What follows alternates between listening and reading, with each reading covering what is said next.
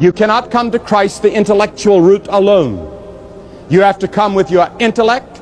You have to come with your emotions. You have to come with your will. Your total personality, your total person must come to Christ and receive Him as your Lord and your Savior and your Master. You see, He died on the cross for you.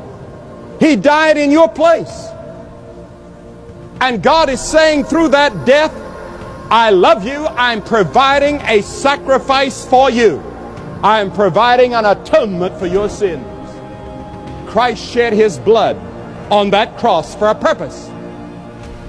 That blood became the cleansing fount where all of us can find a place to wash our sins away.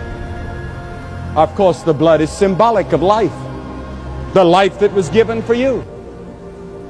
Now you must receive by faith God's offer of mercy and pardon and forgiveness.